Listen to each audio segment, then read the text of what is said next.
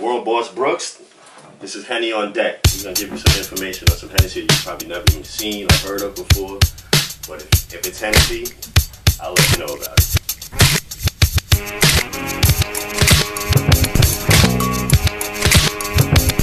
Hip hop has been influenced by cognac, and cognac's been influenced by hip hop.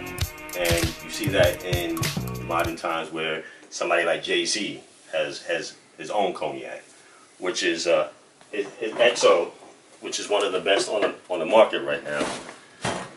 And you have a couple other artists have came out with cognacs and coming out with liquors to go along with the hip hop.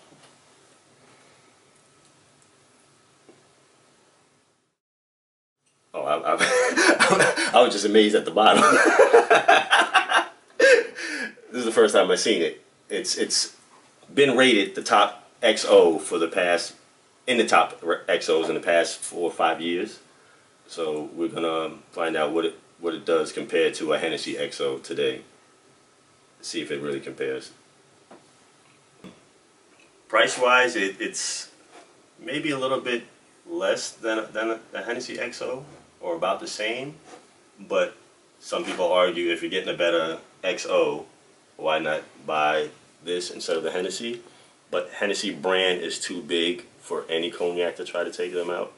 They've been around too long, and it's just the name that everybody knows, so it's hard for somebody to come in the game and try to take them out as far as cognacs.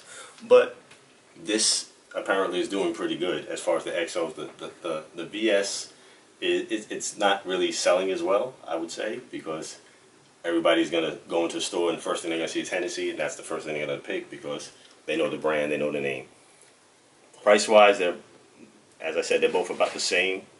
We'll see if they're worth it when we open it later today.